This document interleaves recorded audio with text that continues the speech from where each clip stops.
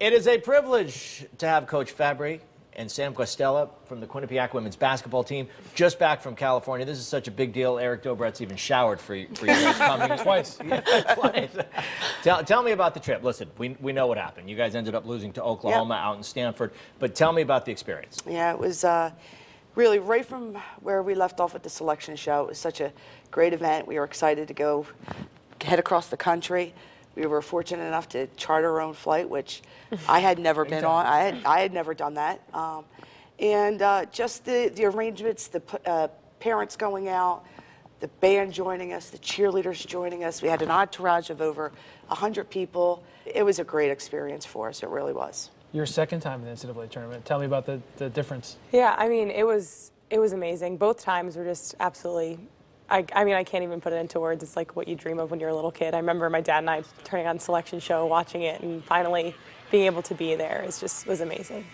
Talk about the foundation you know that you have helped lay here for Quinnipiac University. People talk about Quinnipiac University now 2 times in the last couple of years about going to the NCAA tournament. You're a big part of that. Yeah, I mean, I think it all started really with our freshman class coming in and how we wanted to get Quinnipiac on the map. We wanted people to know who we were, that we played serious basketball. And it all started from there, and we wanted to just be excellent, and we put in a ton of extra hours, and we're always on the court and spend a ton of time together. And I think every class that's joined us has really bought into that, and it's just been amazing. So you've been there twice. What do you have to do now to kind of continue to grow the program and win a game next time you go? Yeah, I think, you know, all the pieces are in play. We've got a great roster returning for next season, but it's really the standard has been set with this graduating class.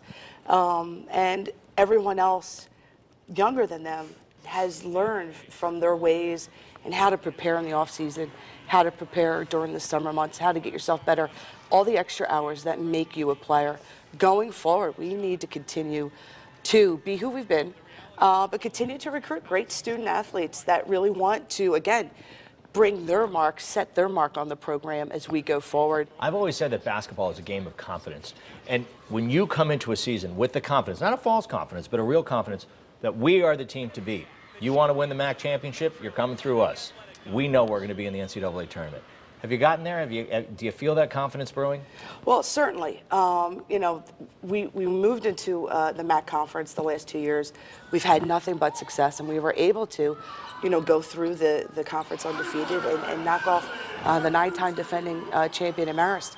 But there's a tremendous amount of great talent in the MAC. We're going to have our challenges going forward, but we do have that confidence that we've established not only a winning program, but a program that is wanting to win games in the NCAA, and that confidence definitely is still there.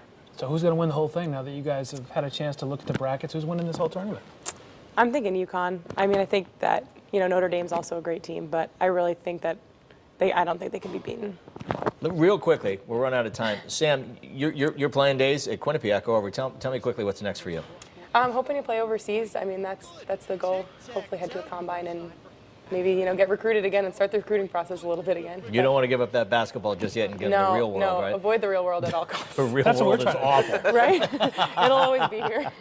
Well, listen, thanks so much for coming in. It accomplished so much. It got him in the shower. You know, it's a twofer. Thank you for having us down, and thanks for all your support all year long. Congratulations. What a great season. You guys over 30 wins this year. Great year. Thank you for coming in.